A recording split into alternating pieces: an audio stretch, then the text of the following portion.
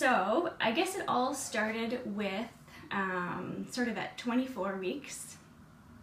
Uh-oh, I'm already tearing up. Okay, so 24 weeks pregnant, so we had our 20-week ultrasound. Jeff and I went to the ultrasound. We saw our baby move.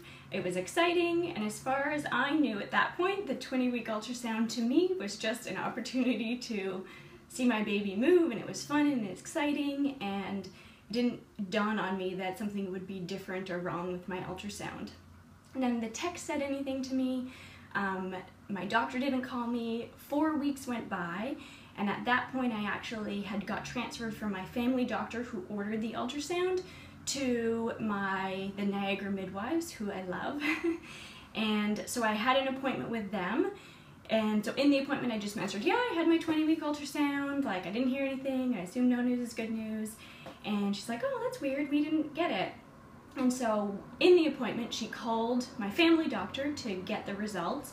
We continued on our appointment, I left, I went to the bathroom, and Jen, who was the midwife who was in the appointment, knocked on the bathroom door and she said, you need to come back into the office. So she pulled out the report and she goes, it's gonna be okay. There is a few things that we have to discuss. So the first thing is he has, or I guess we didn't know that it was a he, but he has enlarged renal pelvis, choroid plexus cysts, which are sort of just cysts of fluid that happen in the brain, and at that point it said a possible cleft lip. So she was super, super sweet, and I will forever feel grateful for how kind she was to me in that appointment, and gave me a huge hug and said, okay, we're gonna make a plan. You know, if it was just one of these things, we probably wouldn't need to refer you on, but we probably should refer you to McMaster, so the children's program there. And so she's like, I'm gonna send the referral right away, they're gonna be in touch, and we'll figure this out. So at that point I was just sort of in shock. I was actually at that appointment alone because I didn't know anything was wrong, and so drove home. And so the weird, I don't know, for me, I've had certain things work out in my life that, you know, are just a little bit too perfect to be chance. So if 1 in 750 babies are born with a cleft lip and palate, and that number is staying sort of steady, at that time we lived with students, and so I think we were living with 3 or 4 students in the house, and one of the students that was living in our house, Sunita, hi Sunita, so beautiful girl inside and out, I absolutely love Sunita. When I got home from that appointment, she has a cleft lip and palate, and she happened to be the only person home at that time. And so what are the chances, right? And so to know that, you know, that she was okay and was just a huge, I don't even think I told her right away because I had so much more going on. So I guess the first things that they said were the enlarged renal pelvis and the choroid plexus cysts, and by the time they'd gotten to the third thing, the cleft, I was like, I'll take the cleft, so not a big deal. And so they kind of said the kidney issue, probably something that's going to work itself out. They weren't super concerned about that, but they were going to follow up. And with that, choroid plexus cysts are common in Down syndrome. And so basically they said it's not an indicator of Down syndrome or some of the, it is related to different conditions, but basically when I talked to the geneticist, he compared it to being short. So if someone is short, it doesn't mean that they have Down syndrome, but people with Down syndrome are often short. So because it's highly associated with it, it's just sort of a risk factor for it, and they look more into it. So my appointment with McMaster was about a week away, and so this was probably the hardest week there. And so unfortunately Google was not my friend. So probably the worst couple of days were when I started Googling like choroid plexus cyst, enlarged renal pelvis, cleft lip and palate, and you know, what do you come up with there? So probably my worst night was I came up with trisomy 18, which is a condition where basically your baby wouldn't survive. So obviously that was my absolute worst fear. So I kind of had, like, I think that I had a really bad night, a couple nights, and then kind of like talked myself out and was like, no, that it's not necessarily what's going on. Like, we know we have a genetic history. We've just left cleft lip and palate, and so that's probably what's going on.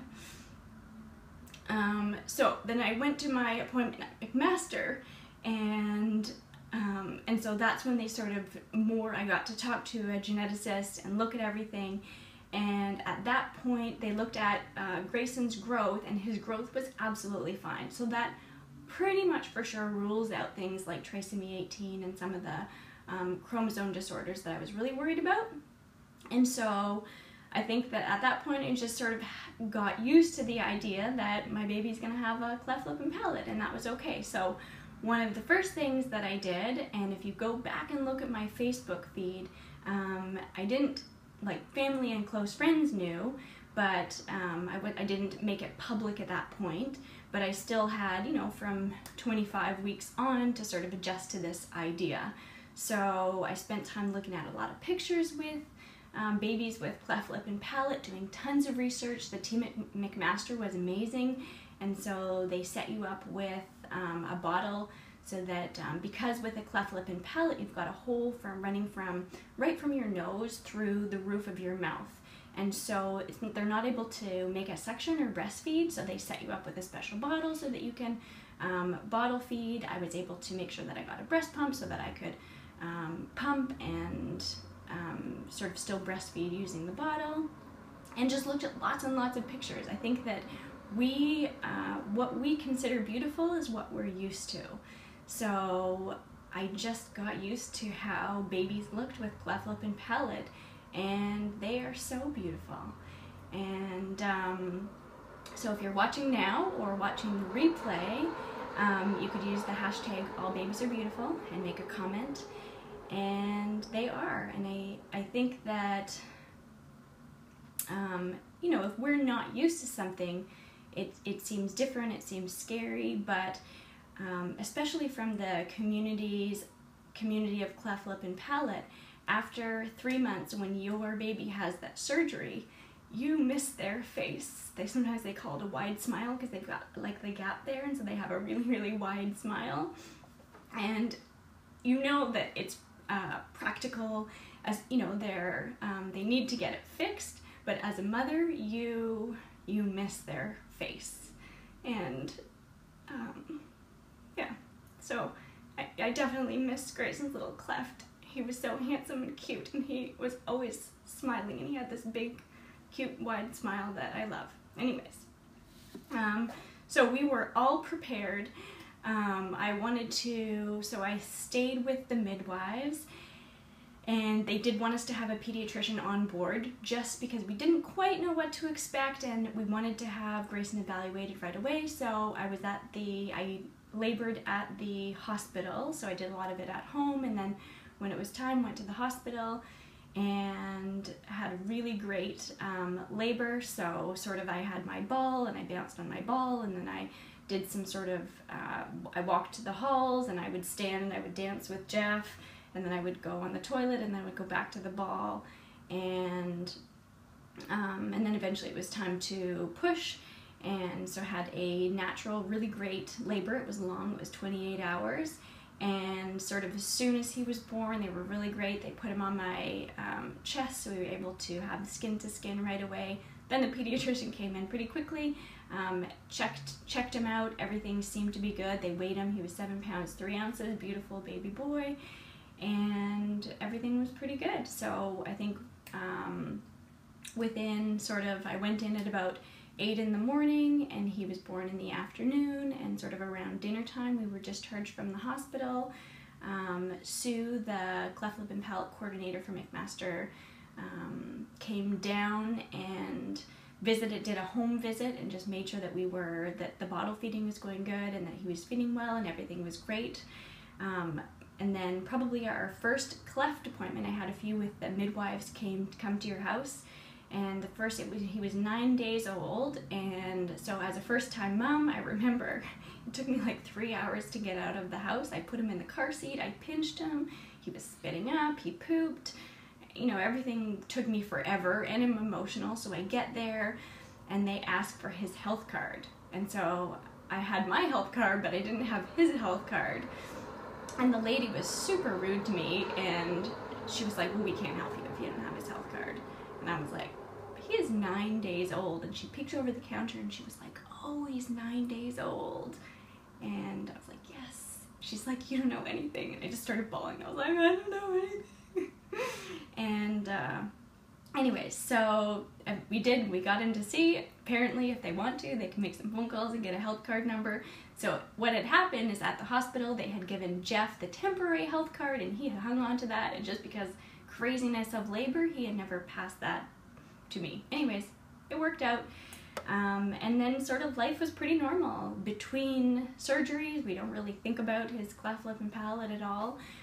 3 months came up, and so at 3 months they repaired the lip, and so he had to hand over my little baby. So probably the hardest part is you can't feed them before, so you're just bouncing him and singing to him, and you pass over your little baby, and the surgeons did an amazing job, and he's lucky his skin heals pretty well.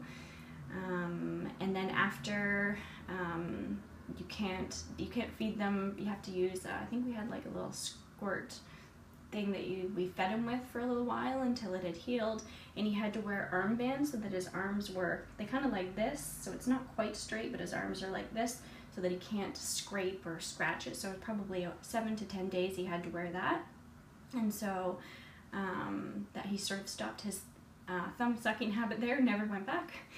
And then after that he healed really well, went back to pumping and bottle feeding, and then the next surgery where they fixed the palate is at 1 year. So that didn't go quite as smooth. He wouldn't drink water, he wouldn't eat after that. There was times where he was quite uncomfortable. We finally got him to have some water by playing a game with a squirt gun and squirting water in his mouth.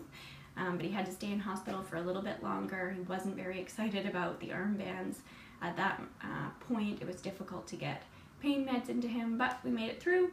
I think one of the sort of sitting in the hospital room waiting for your baby to get out, you're sitting with all of the other parents who were in hospitals for other surgery, and I was almost embarrassed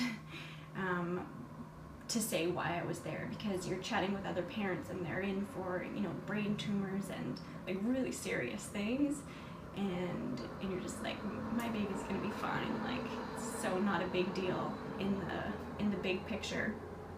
He still does have some surgeries coming up. So he just turned 5, and about 6 or 7 he's got a missing piece to his gum and a missing tooth there, so they do a bone graft from the hip and replace it to anchor the teeth before they come in, and then they do some orthodontics. Sometimes they fix the septum or do some nose to help breathing, or just for appearance. Kind of depends on how much they want, you know, and how comfortable with as they're, you know, how they look and how comfortable they are with that.